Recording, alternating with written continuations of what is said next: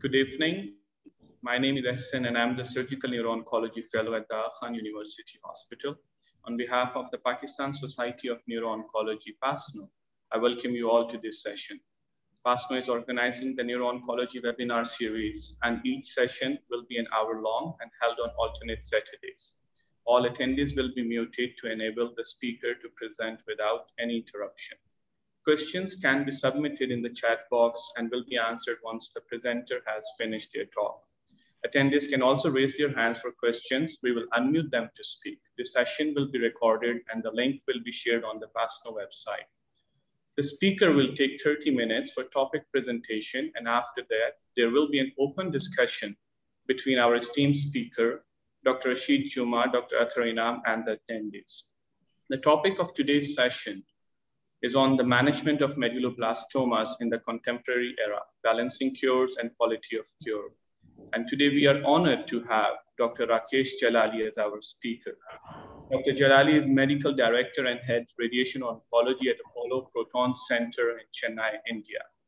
Dr. Rakesh Jalali is an internationally renowned key opinion leader in oncology, particularly known for high precision radiotherapy techniques. Over the years, he has done path-breaking research in the field of cancer treatment, enhancing quality of life for cancer patients, and developing appropriate research models. Dr. Jalali obtained MBBS in 1990 from Government Medical College, Jammu, University of Jammu in India, and Doctor of Medicine in Radiotherapy and Oncology in 1994 from the Postgraduate Institute of Medical Education and Research, Chandigarh in India. He was a senior researcher at the academic unit of the Royal Marsden NHS Trust London in 1998 in the stereotactic radiotherapy program. The Neuro-Oncology group at Tata Memorial Hospital was developed by Dr. Jalali, and it is hailed as one of the best units in India and recognized throughout the world. Dr. Jalali was instrumental in establishing the Indian Society of Neuro-Oncology in 2008. He served as its founding General Secretary, then its President, and now chairing its Senior Advisory Council. He also founded the Brain Tumor Foundation of India, an internationally recognized charity organization dedicated to the welfare of the patients with brain tumors and their families.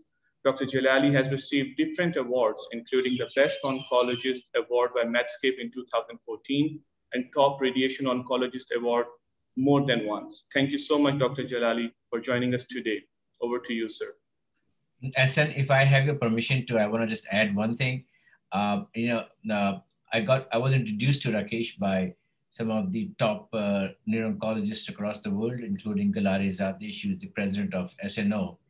And I am forever indebted to Rakesh for helping me set up PASNO.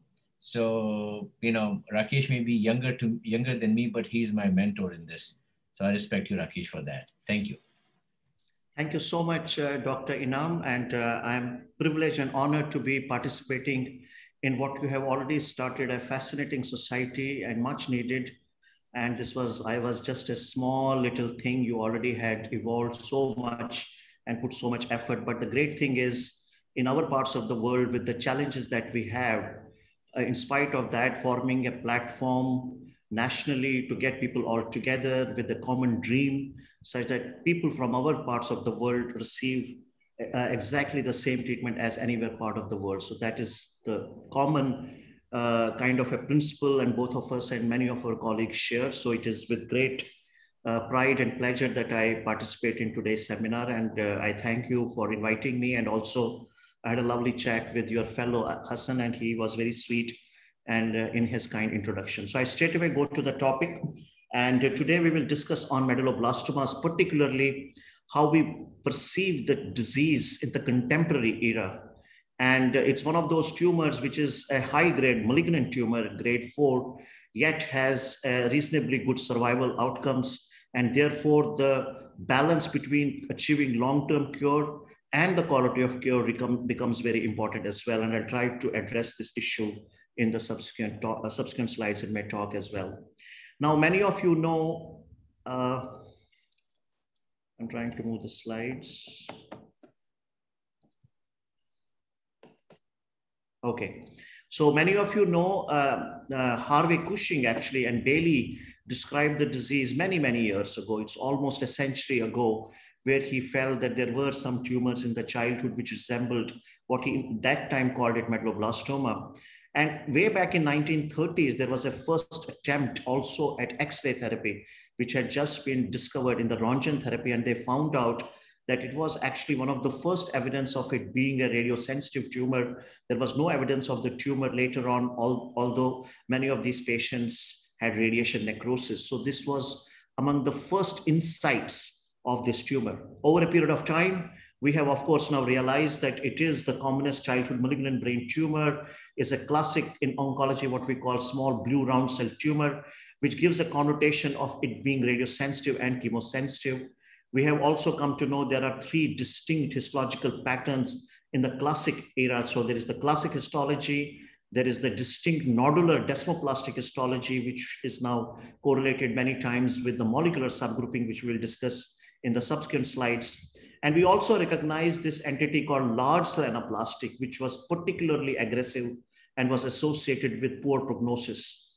Way back, we also quickly realized that there was a very high degree of propensity of CSF dissemination, and therefore we had to take care of not only the tumor surgically where it was, but also address the rest of the CSF space.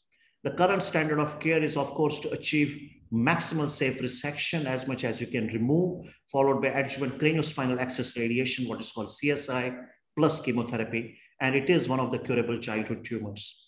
Traditionally, we now know that there were divided into two classic risk categories. The average risk category, this is about 20-year-old now. The high risk category, depending upon the age, the younger the patient, they were high risk.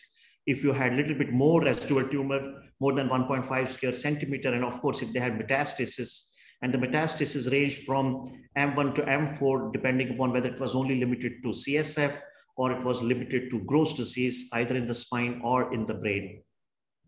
Now, within also in the last 15, 20 years, we realized that the medulloblastoma with extensive nodularity, it is not synonymous with desmoplasia. Sometimes there can be desmoplastic tumors, but may not have MBN. And MBN is definitely a more favorable group. LCI I already mentioned. MYC amplification has now been realized is a particularly poor prognosis, and those countries and those regions who may not have the full molecular profiling, but if they have the MYC, because MYC can be done in many other cancers also, can be used in their setup. If it's amplified, then it straight away becomes an aggressive high risk. And it has been also deemed that it is one of those tumors which has probably one of the greatest apparent improvement in survival, certainly in the last 20, 30 or 40 years. Now, there are some other points also which we have recognized, that if you have operated upon a patient, you do a scan. These days, we do try to do the scans within 48 to 72 hours or even a little bit later sometimes. And there is an obvious gross disease. There is a case for second look surgery. And in our setup, especially in my previous hospital in Mumbai, the Tata Memorial, there were sometimes cases coming where we had to resort to second look surgery, because you can easily downgrade from high risk to average risk. And the survival rate of high risk is about 30 to 40 or 50%, while average risk is anywhere between 70 to 85%. So at 15 to 20 or 30% benefit you can achieve with second look surgery. Of course, you have to balance it out with any post-operative deficit. As I mentioned, it is imperative that you have immediate post-op scans. Sometimes it has become difficult, especially in a young child, but thrust should be done in the center to accomplish it. We also have recognized over a period of time the importance of post-operative mutism or posterior fossa syndrome from a surgical perspective, and I have many other experts in the audience who know more than me. But we have also realized that many of them can recover quite dramatically in the next few weeks. Although some groups, especially from France, they have tried to correlate the importance of post-op mutism with late-term neurocognitive deficit, which is unproven. And of course, in the last few years, we have seen a revolution in molecular profiling, which I'll be discussing in the next slides. In Tata Memorial, many years ago, I think more than 10 years, 12 years ago, what we did was we did very simple things. We compared our prospective registry, which I had started in 2003 or 2004, and compared our data sets with the Central Brain Tumor Registry of the United States Cancer Registry with Western Data Group. Nothing, too fancy, very simple things. What are the demographics? What is the age? What is the type of tumor? What is the gender? So on and so forth. In malignant gliomas and in brain metastasis, we realized the average age of presentation in our setup was at least 10 to 15 years younger that was reported in the West, both from the SEER as well as the CBTRO's data. Average age in GBM, for example, in our country is about 48 to 49 years, and which is 63 to 64 years in the US. But interestingly, there was not much difference in the childhood tumors, whether it is medulloblastoma, ependymoma. Most of the tumors you will see, they were practically more or less the same, which means that it was nothing to do with the children. It was perhaps the average life expectancy that we have in our country, and that skewed the data towards in malignant gliomas in adults. So this was interesting. Many of us also came together to publish our national demographic data on the pediatric brain tumors in the country, close to 4,000 odd patients from 7 or 8 premier centers in different parts of the country, and tried to see what is the percentage of pediatric brain tumors in their practice. And it was anywhere between 10 to 20% or so. And the medulloblastomas were also anywhere between 10% to 20 to 30%. And the differences were primarily, if the databases were primarily from the neurosurgical perspective. For example, CMC Vellore was a largely neurosurgical database, as compared to, say, Tata Memorial Hospital, where I used to work, which was primarily a neuro-oncology database. So we were not getting sometimes the benign tumors. Everything was not coming to us. Although over a period of time, we tried to capture even those cases, even if they did not need any adjuvant therapy, as a part of comprehensive neuro-oncology data set. But this is about 10 years ago data. And this was an interesting kind of a collaborative effort that we put across the country. And subsequently, in the neuro-oncology group in Tata Memorial, as was mentioned in the introduction, we used to see about 40 to 50 odd patients per year. But very quickly, I think many years ago, we recognized the need of putting them into prospective investigator-initiated clinical studies. And that was a very good decision. That time, it was funded by the Brain Tumor Foundation of India, partly, and partly by some of us pitched in as well. And this was particularly effective in prospective molecular profiling study, which I'll show you in a minute. But we also tried to demonstrate what is the outcome data in different series. This was a paper published in the Red Journal many years ago by my colleague, Dr. Gupta, where we did something slightly different, hyperfractionated radiotherapy in average risk medulloblastoma. The data is now actually much more. Now we have the 5 and 10 year survival data. It's consistent with any part of the world. This was primarily to give us the confidence that our prospective database and with the outcome analysis was at par, at least in our setup in the hospital, was at par with what you would expect in any parts of the world. We also looked at prospective, and this was published, I think, in NOP many years ago, again, looking at the hearing loss with hyperfractionated radiation, and also looked at both the right ear and left ear. Again, showed some interesting data from the hearing point and also from the cognitive point of as well. For the high-risk medullo, Dr. Kurkure, who was our chief of pediatric oncology, and myself as the PIs, we launched a study of using concurrent carboplatin. And this was in high-risk medulloblastomas. We were very scared initially because giving carboplatin every day to the full dose CSI, which tended to be 35 gray, as you know, in average risk after full resection, we give 23.4, what is called the Packer's regimen with the boost, along with weekly vincristine, followed by 6 cycles of adjuvant chemotherapy. But with the high-risk disease, we have to give 35 gray in 21 fractions, followed by the boost about 54 to 55 gray.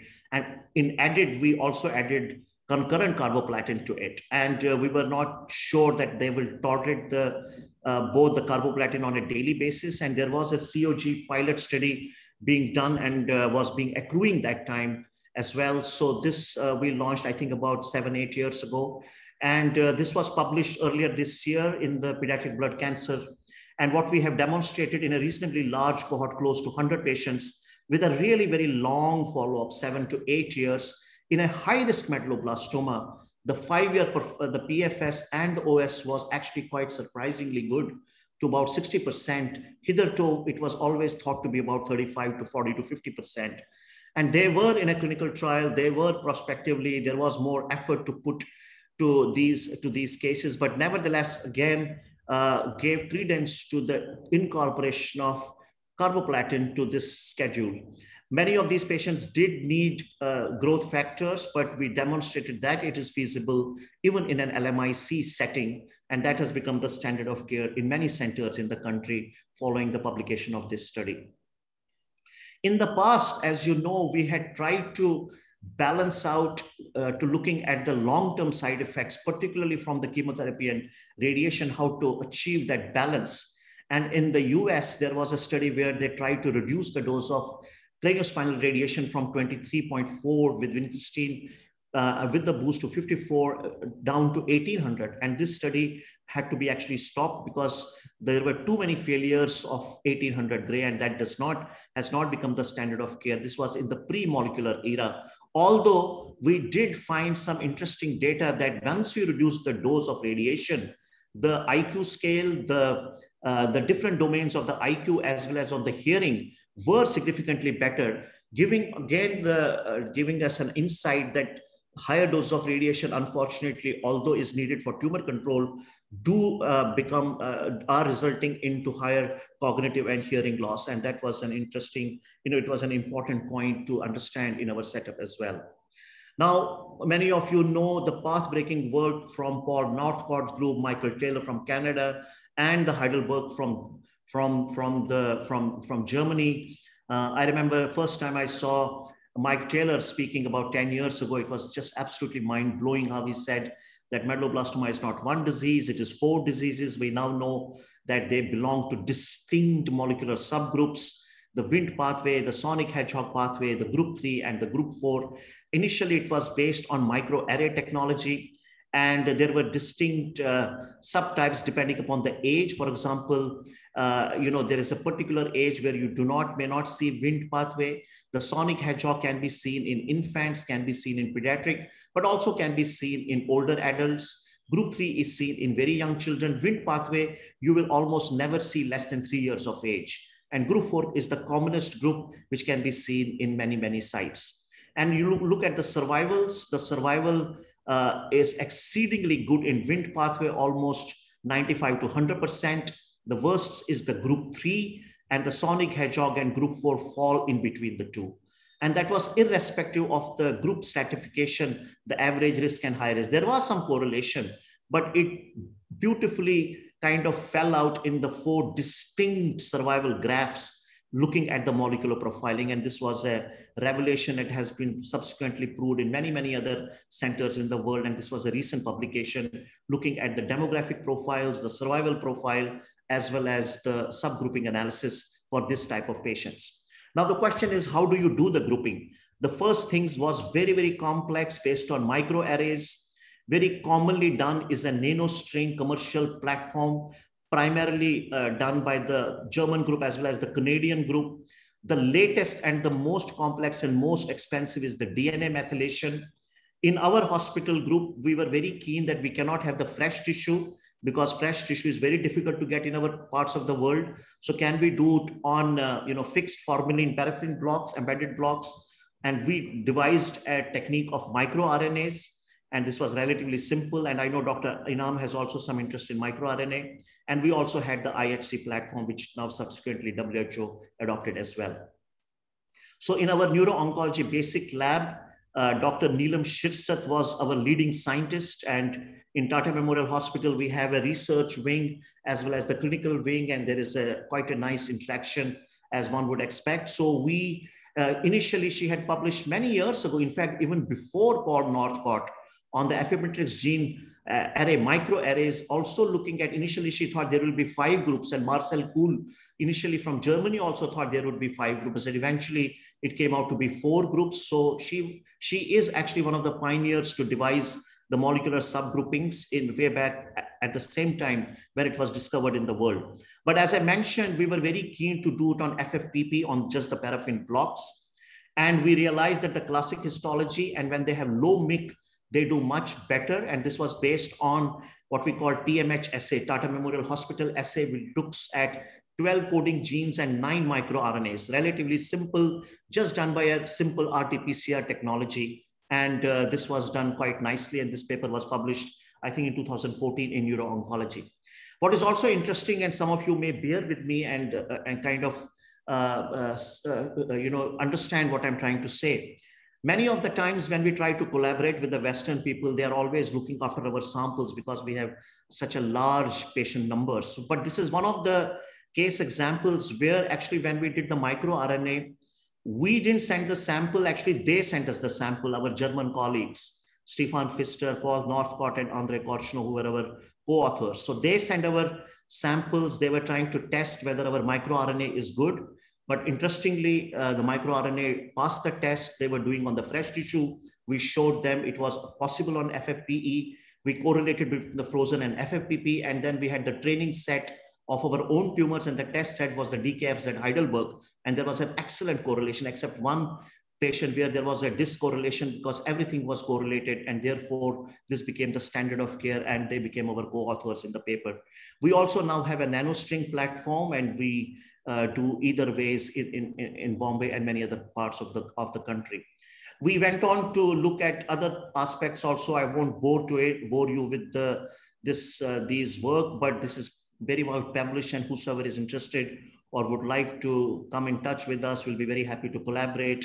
Looking at different aspects of microRNAs in group 3, group 4. We also looked at the Wnt pathway.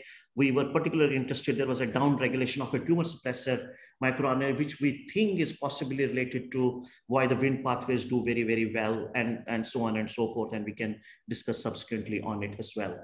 So simultaneously, my colleagues from the All Institute of Medical Sciences from Delhi, they looked at the IHC because the WHO was looking at the IHC pattern because they had distinct protein markers which could be seen on the IHC platform, the beta-catenin, nuclear beta-catenin on the Wnt pathway, the sonic hedgehog and GAB1 and YAP1, and they were called non-Wnt, non-SHH. It was very easy to do. This was again published in Brain Pathology a few years ago, and my colleagues from NIMHANS in Bangalore also looked at the IHC pattern and looked at again in a reasonably cohort just to validate what has been already described in the literature and also has become the standard of care in different parts of the world.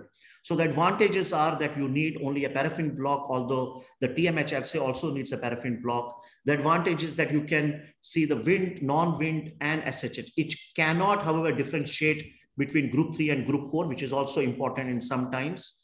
That is the only limitation. And the WHO actually says that you should do IHC because it is relatively easy to do. I don't know what you do in Pakistan, but this is not so difficult to do on IHC pattern. I'm sure some of the labs must be doing out there as well. So it has some advantages. The only disadvantage is it cannot differentiate between group 3 and group 4. And this was just, again, a relatively simple way to characterize molecularly distinguishing different subgroups of medulloblastoma.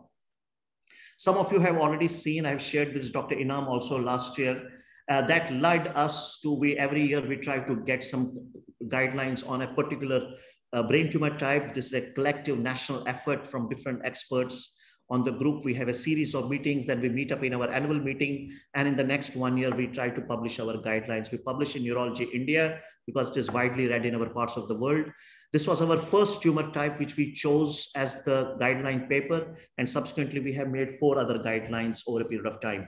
So we try to become very simple, try to see the different pathology platforms, try to see how you should do the MRI approaches, how you should do the surgical approaches, what is the adjuvant chemotherapy protocol. And it's out there. I'm sure some of you may have already read it. We also looked at there is a supplementary files also at the end of the article, which looks at the simple things like positioning, which approach you want to use, what are the potential post-operative complications, what should be the brain protocol for these patients. And what saddens us is that sometimes the spine is not done and we just operate. All posterior fossa tumors should have a spine screening even pre-operatively. And whether it is a medulloblastoma or an ependymoma, we know about it. Even brainstem gliomas and pilostics sometimes can have spinal metastasis. That's become the standard of care. And these are widely practiced in the country, at least in our parts of the world, and maybe in other parts as well. We also detailed about the craniospinal radiation. As we know, CSI is an extremely complex radiotherapeutic technique. And if there are any radiation oncologists in the audience, they will bear with me that, this is one of the tests that we ask the students whether they can do a CSI, because you have to include the cribriform plate. You have to be very careful to look at all the leptomeningeal, wherever there is a lining of it. You go to the thecal sac up to S2, S3, yet try to reduce the doses. You have to look at the temporal fossa, very careful. There's a junction out there. There is a very complex, rapidly changing geometry and how to overcome it. We also recognized a long time ago we should do it in supine, no longer in prone. So that was that bit. We traditionally, most of it use the Packer's regimen, although some of the group do use relatively more intense St. Jude's medulloblastoma protocol, which is slightly more intense. There is very little to choose between Packard. And as I mentioned, there were several pathology platforms to distinguish the molecular profiling for this. Now, there is a bit of a debate about the surgery with respect to the molecular subgrouping, and this was a published paper in the Lancet Oncology about 4 or 5 years ago. And it says that group 4 in particular, it did make a difference whether it was near total resection as compared to subtotal resection. In the other groups, it did not make any difference, although our emphasis is always to achieve complete resection or near total resection as long as it is safe, with except perhaps Wind subgroup, and which I think will come in the next slides as well. We also launched a prospective study during that time, and Dr. Dasgupta, who was my student that time, I gave this thesis to him. What we did was blinded in a prospective fashion every single medulloblastoma for about 3 years or so. In our joint tumor board clinic, we laid out several MRI findings, and we put them prospectively, and we blinded with the molecular pathologist and looked at different characteristics which we could predict just in the clinic. In fact, we went on where the child used to come in the clinic. We used to tell our students, what is it likely to be? Is it likely to be Wind pathway, group 3, group 4, and so on and so forth. It was a lot of fun. As we have realized, the Wind pathways are the ones, they are actually quite enhancing. They can be in the center, but they are the ones which can be slightly towards the CP angle. And they are very, very well, as you know, 10 to 15% of these patients belong to Wind pathway, and they have an exceedingly good survival, more than 95 to 100%. Sonic hedgehog is quite varied. It can be in the midline in the infants, in the adults, can be lateral, what we always used to call desmoplastic sonic hedgehog. Wind pathway can be enhancing mainly in the center. So we have sometimes difficulty in the central tumors to distinguish. And group 4, which is the commonest, has very distinct radiology. They are relatively poorly enhancing. They don't enhance so much, and they are relatively inferior towards going to the foramen magnum. It's almost like an ependymoma if you see on the sagittal. In the sonic hedgehog, in a blinded fashion, and after some time, we opened that what the molecular subgroup was and looked at the correlation, and was published, I think, 2 years ago, 3 years ago, that overall accuracy was in 2/3. We could correctly predict what the subtype was on an MRI scan. And this is relevant in those countries where the molecular profiling may not be available. Sonic hedgehog, we were almost always correct, and we hardly ever faltered in SHH. We had group 3 also pretty good. We had difficulty in Wind and group 3, which was about 50% or so. And there was a learning curve. And these days, if we do the study again, I think some of us can do slightly better than what we published a few years ago. And this is important as well. Now, sonic hedgehog, we had great excitement because this was one tumor, and this was a case report in NEGM. NEGM rarely publishes case report, but this was a case report where they had discovered a smoothened inhibitor, GDC449, with a metastatic disease, but it was in an adult sonic hedgehog related medulloblastoma. Dramatic response as a targeted therapy. But as we know in targeted therapies, after a few months, the disease came back. But this was a proof of principle study that you could possibly use targeted therapies in this. But we have also realized over a period of time, unfortunately, in infants where we want them to work because we don't want to give too much radiation, they have this what is called SUFU mutation and MYC amplification. And they, unfortunately, they do not work so well. And so is the case in children between 3 to 7 years, because many of them are P53 mutant, which we have realized that is a bad prognostic sign, particularly from the data from the sick kids in Toronto, and has been validated in many other centers as well. And because of the P53 mutation or GLI2 amplification, they do not work. So they may work in adults, We have been waiting for many years for it to come into the clinical practice. Unfortunately, still has not come into routine clinical practice, but there is at least food for thought to look at targeted therapy in at least one subgroup of medulloblastomas. And hopefully in the next few years, we will see some other data. Dr. Dasgupta Archo also was instrumental in collecting this data, as was published last year from our group 2 years ago, that we identified SHH, only at the SHH, is a relatively large subgroup in one institution, that infantile and SHH do extremely well. They are in the center. They are erstwhile called desmoplastic infantile, where they do very well with chemotherapy alone or very focal radiation. The pediatric SHH was the worst because they have extensive leptomeningeal metastasis and they relapse very quickly outside the tumor bed. The adult SHH also do not do so badly, although the relapses tend to occur more than 2 to 3 years, and most of the relapses are local. So there is a case that whether we should escalate the therapy in the local, both surgical and radiation. But adult SHH is also the subgroup where occasionally you will have extraneural metastasis. And our group published this data in GNO a few years ago on the extraneural metastasis in this subgroup of patients as well. Some of you may have seen this paper already in the adults, in the AYA, the adolescent and young adult and adult population. Again, one of the largest series in the world of 162 prospectively collected data set, and has already shown distinct survival differences between the LCA and non-LCA, and also the molecular profiling was available in a large group of patients as well. And the Wnt pathway, of course, again, does exceedingly well, and the SHH does intermediate and non-Wnt non-SHH, because many of them belong to group 3, they do not do so well. And this was, again, a very interesting thought in this group of patients. Infantile medulloblastoma, always a challenge, what to do. We don't want to give radiation in very young children. It has surgical challenges as well, particularly with the presentation, with the hydrocephalus, how to achieve the CSF drainage and so on and so forth.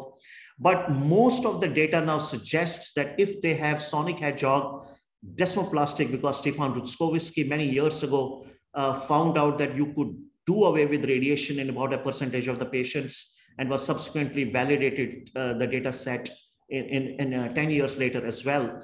But the trouble is that you have to identify the subgroup very well, and you could possibly give a focal radiation and try to avoid CSI.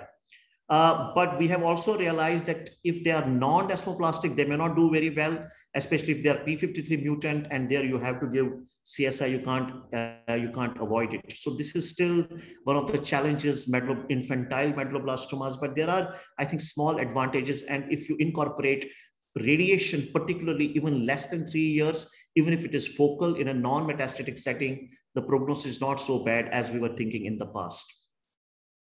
Now, medulloblastoma is also one of those cases, and this was a young gentleman who I treated with that. He was a high-risk medulloblastoma with leptomeningeal metastasis, and actually presented one of the ASNO meetings, which we hosted in Mumbai in 2013. He gave actually a beautiful talk about his journey.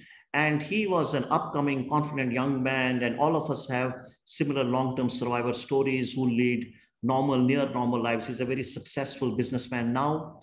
But almost at the same time, 2009, I had another child with almost the same disease with leptomeningeal. I also gave carboplatin and CSI to that, was doing exceedingly well. And 2017 presented with this kind of picture where there was a complete, there was a facial nerve palsy, there were cranial, we had to put on steroids. We were thinking whether it is a recurrence or a second cancer or what it is, but finally it came out to be pontine necrosis. And this was treated actually in another hospital, but I was looking at them in Mumbai. The child is still doing very well. She has responded quite well over a period of time, but this shows you the spectrum of what is called survivorship. So it is not only the survivals, and I showed you the PFS and OS, but it is how to balance these cures with long-term quality of cures. And we know the data from the childhood cancers and also in medulloblastomas, how to see the neurocognitive, the neuropsychological, endocrine, growth retardation, autotoxicity, CVA, vascular events, gonadal toxicity, fertility, second malignant neoplasms. Packer has shown that 2 to 15% of the cases in long term can actually develop second cancers, issues with social endpoints of employment, marriage, social functioning, and so on and so forth. So how to overcome it? understanding biology, judicialistic divide, prospective protocols. De-escalation is coming very much in vogue in medulloblastomas. Superior technology, whether it is surgery, molecular, photon, proton, and also emphasizes the need of long-term survivorship clinics such that we can redress medical and social challenges which these tumors have. Now, coming a couple of minutes on the molecular stratification, Vijay Ramaswamy's group in Canada has actually shown this beautiful study where they now categorize medulloblastoma in low risk, standard risk, high risk, and very high risk. And there is a case for Wnt pathway, favorable SHH, not group 3, but some of the group 4, where you can actually de-escalate the therapies. And Taylor has, of course, shown the risk category stratification in this group pathway as well. Now, several groups have tried to de-escalate in Wnt pathway because they do so well long-term. One of the things which we have realized, if they are going towards the CP angle, you may not perhaps chase every single millimeter of the tumor tissue there. Even if you leave some of the tumor left behind 1.5 centimeter, traditionally called high risk, but you don't have to treat like a high risk.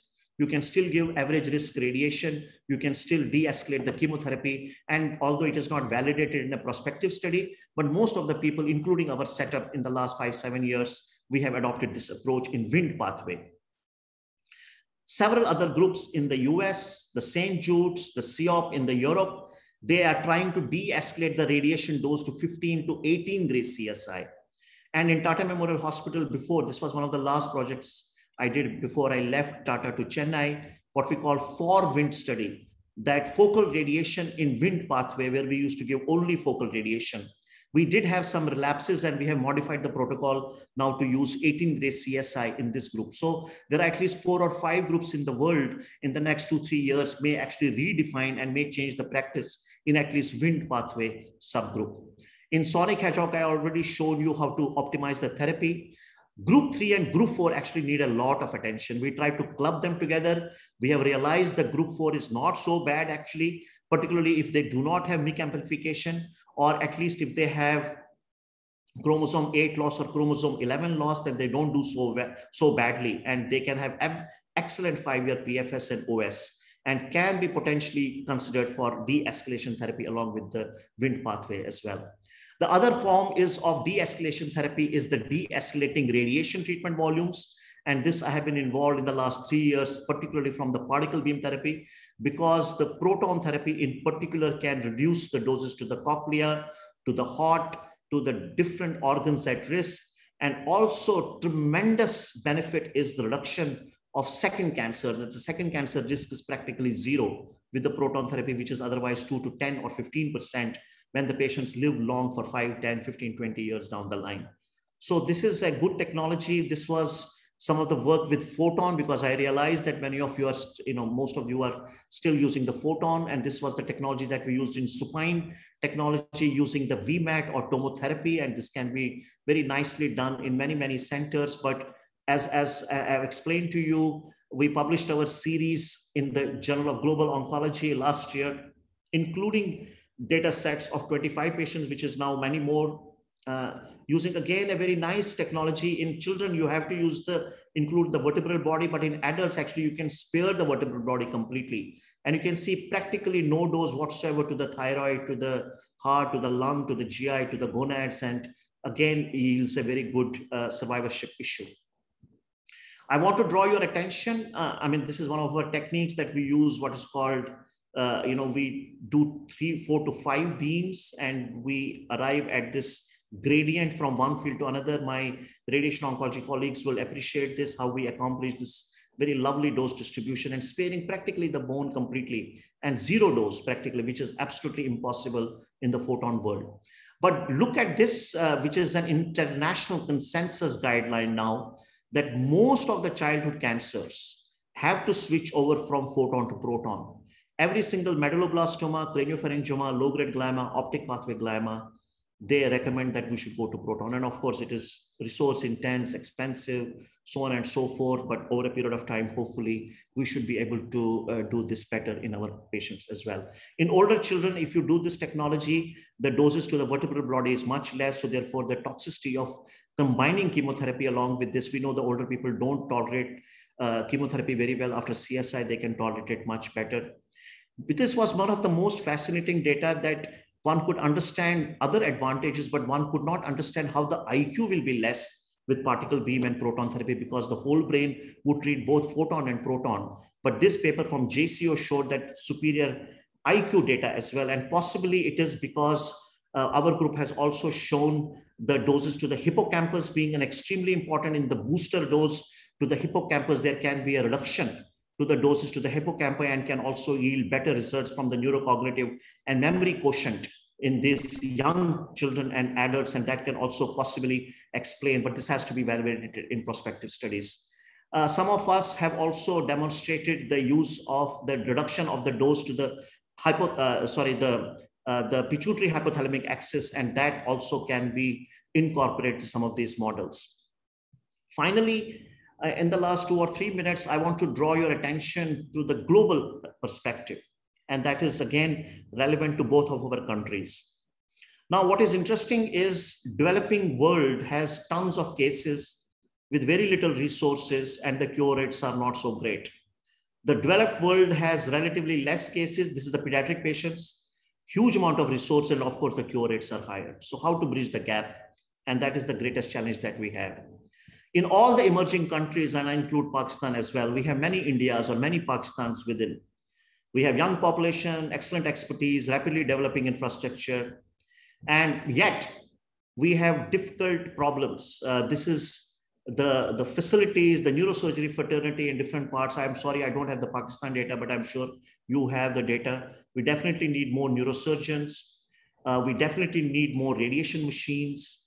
Our profile of the patients is completely different. This was a data we published prospectively many years ago, that there is dedicated neuro-oncology setups, highly skilled oncologists, social emotional rehab. Most of the funding is still out of the pocket. The percentage of spending on the healthcare as compared to GDP is abysmally low as compared to the Western world. However, interestingly, small percentage can afford anything. And this is the ethical and social dilemma. And the other dilemma, particularly for the researchers, for people like all of you and me, is then how to balance out. Should we put our energy into just organize a shunt and resect and give conventional treatment, or should we do research? And this is, we have published some work on it, how to improve. But I sincerely believe, and truly in my heart believe, that if you put patients in prospective data, it needs a little bit of investment and effort and time, your outcomes will dramatically improve in your patient cohort. And we have to put effort in many ways, and you can do twinning because it improves the infrastructure, abandonment, better follow-up, early access to novel technology, and so on and so forth.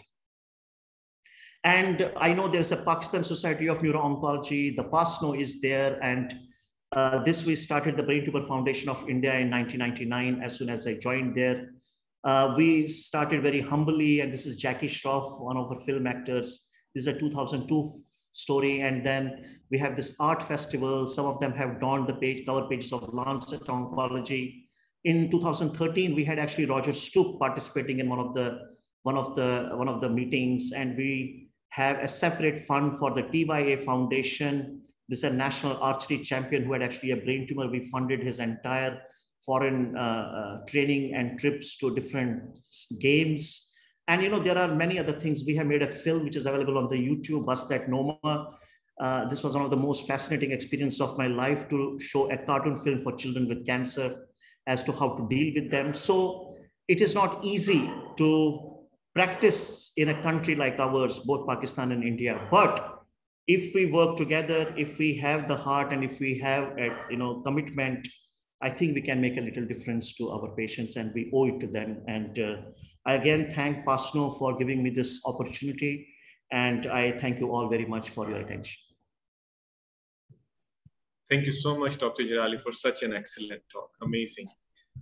The work that you are doing, everything so inspirational. And now I would like to ask Dr. Athar and Dr. Juma for their comments, please. Sir.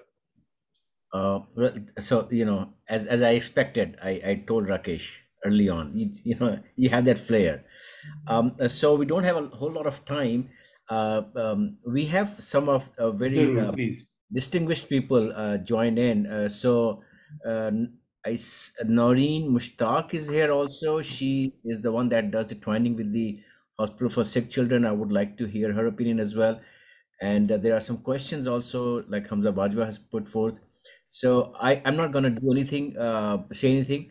We can just go to Dr. Rashid Juma to see if he has any comment, and then ask Dr. Noreen Mushtaq, and then Hassan, you can take some questions, starting with Hamza Bajwa after that. Thank you. All right. So, Dr. Juma, please.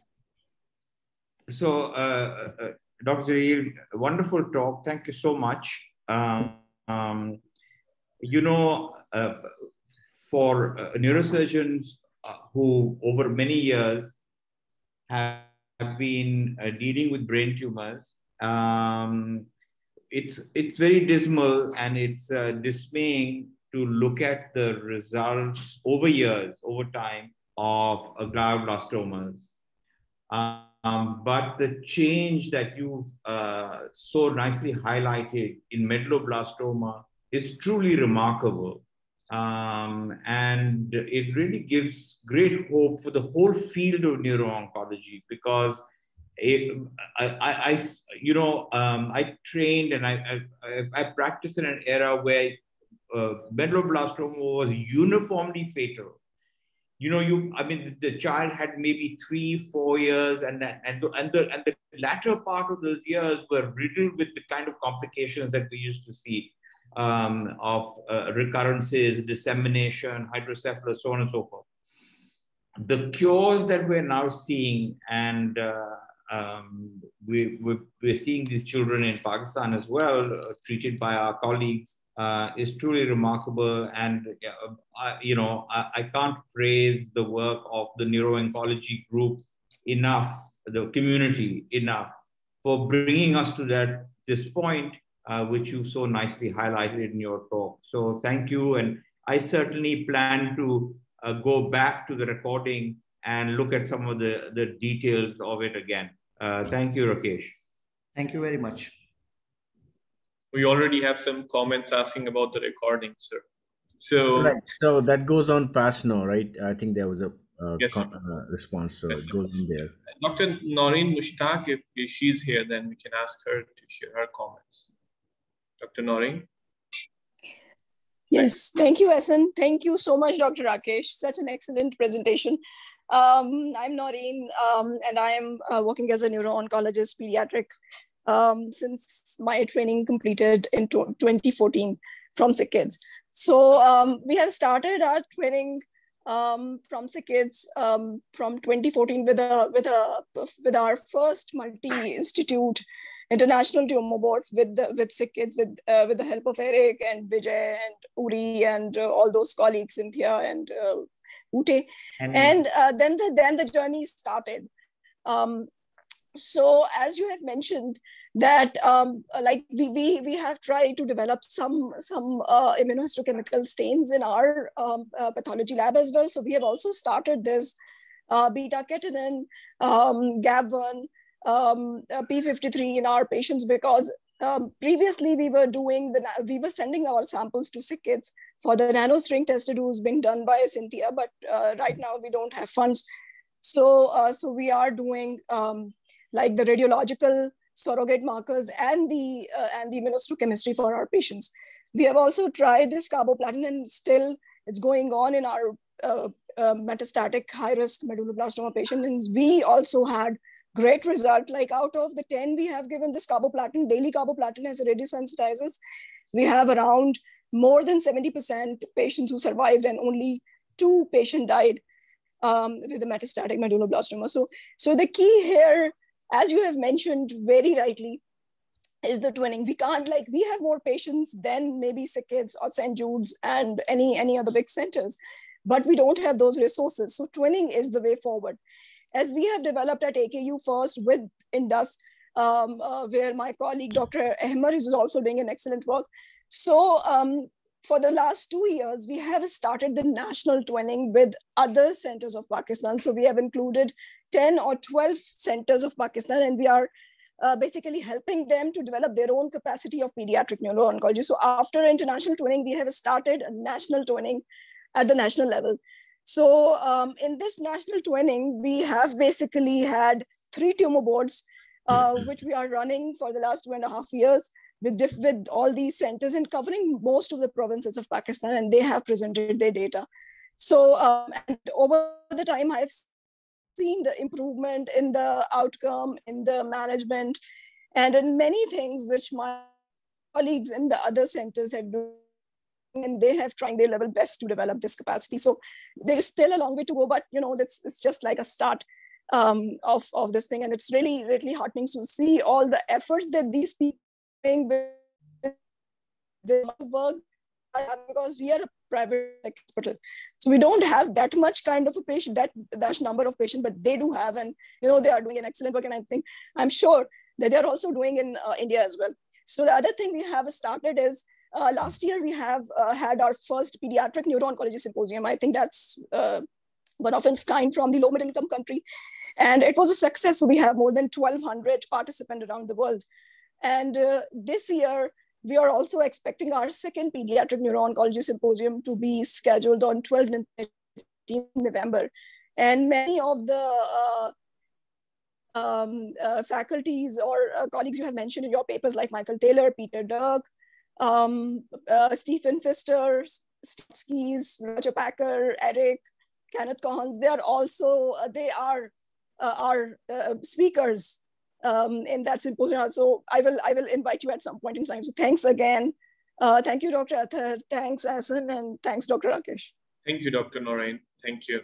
That was very nice, Dr. Noreen. I think we interacted last year in the PASNO meetings. So that is the way to go. I mean, just a couple of quick points just to mention, all these people have been extremely instrumental for us also in the beginning.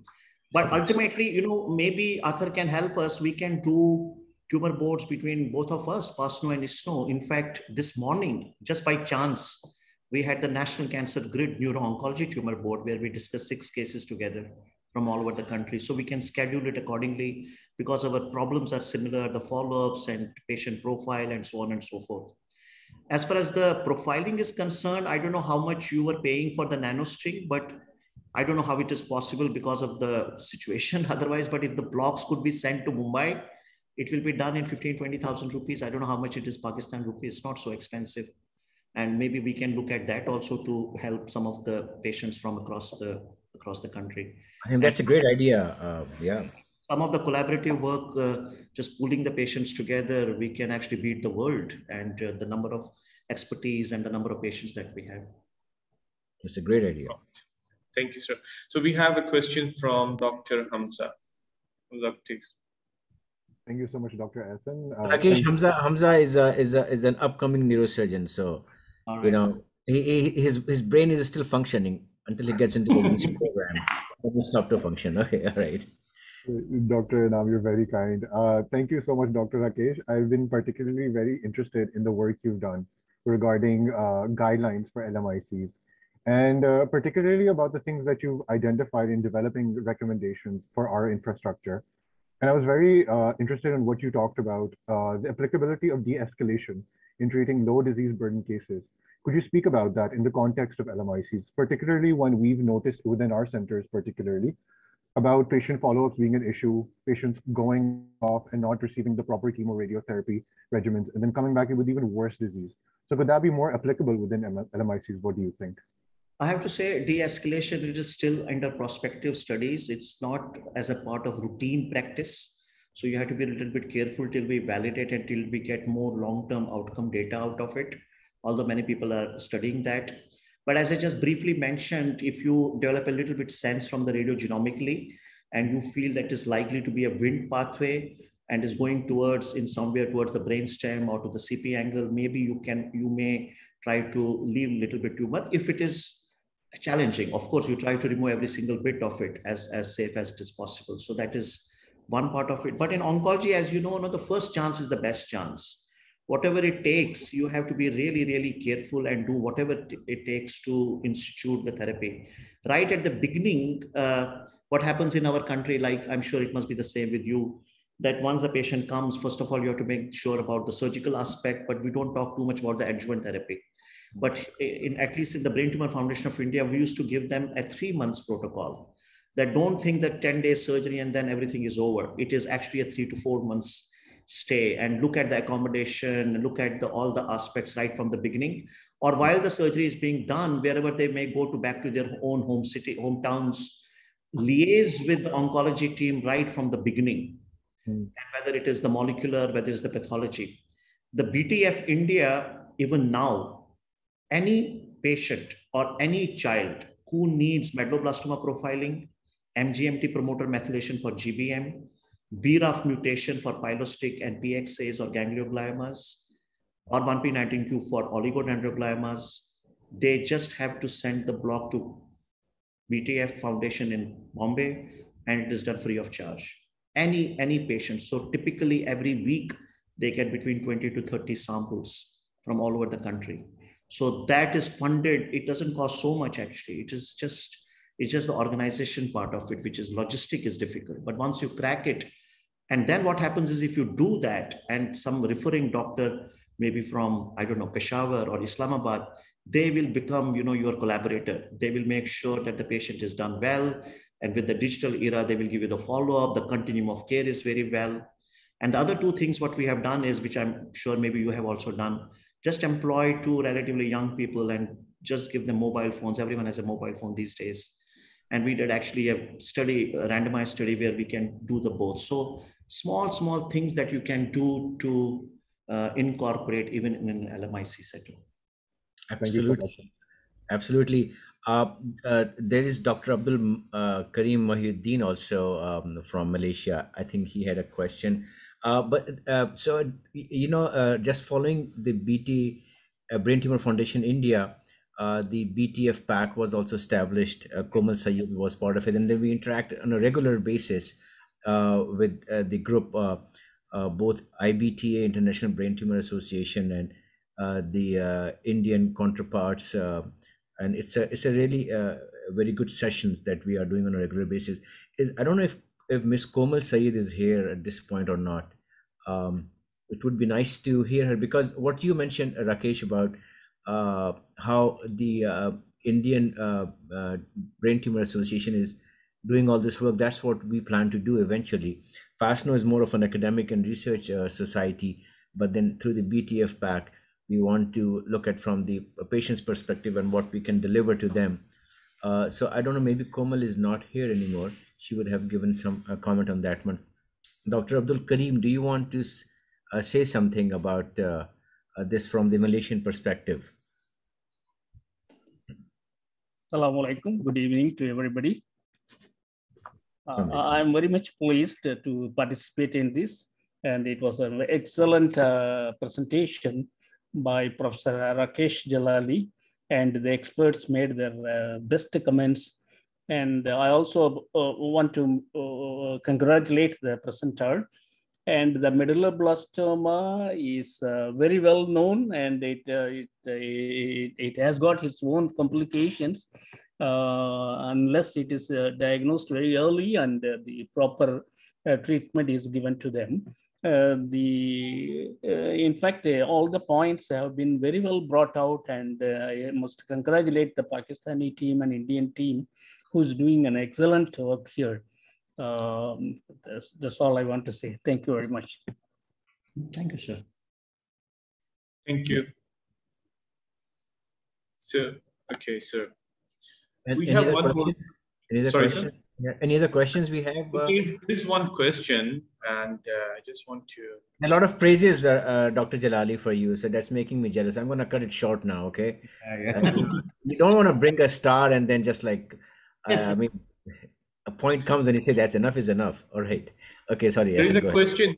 We can just take one more question and then we can wrap it up. So I think the question is from Vida Javin saying that, will you escalate the treatment to high-risk chemo protocol for anaplastic medulloblastoma histology despite fulfill SR criteria by Chang staging?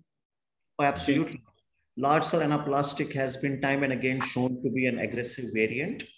And irrespective of the resection, metastatic status, or the age, if they have LCA, it automatically goes into high risk. So you have to treat it like a high risk protocol. And frequently we use carboplatin in them, irrespective of the stage. As I mentioned, most of them fall into group 3 or P53 mutant sonic hedgehog, which we already know is aggressive. So therefore, unfortunately, LCA has to be treated as an aggressive variant, high risk. Okay, thank you, sir. So, okay, we don't have any more questions. I would like to request Dr. Juma and Dr. Inam for the final comment. Some comments, remarks. No, final comment is that it was an excellent session, a great learning, and you know, this is the kind of session that we were really hoping for when the PASNO and the webinar program was being formulated. So it's going to be tough for the people who follow to keep up the kind of standard that you set today, Dr. Rakesh. I thank you again. Thank you very much indeed. My pleasure. Well, so I'm going to take some good things from here. So, you know, the idea of doing this twinning between us or, you know, collaboration, both research wise and clinical pathways wise, that's what I look forward to, Rakesh. Really, I want to follow your path. That's what I can say. So thank you very much. Thanks. Thank you so much. Thank you so much, Dr. Jalali, for such an excellent talk, for being here with us. And we look forward to working with you. And thank you to Sharif Charania for arranging all this thing. Sharif, I forgot totally about thanking you. It's, as always, the stalwart, the man behind all these things. Thank you. And thank you, the Hassan Ali Khan, too. Right, thank right. you. For moderating the session so beautifully. Thank you. Thank you so much, sir. Thank you all. So, okay, bye-bye. Take care. Have a nice weekend and see you soon. You too. Good Hafiz. Bye. Good Hafiz.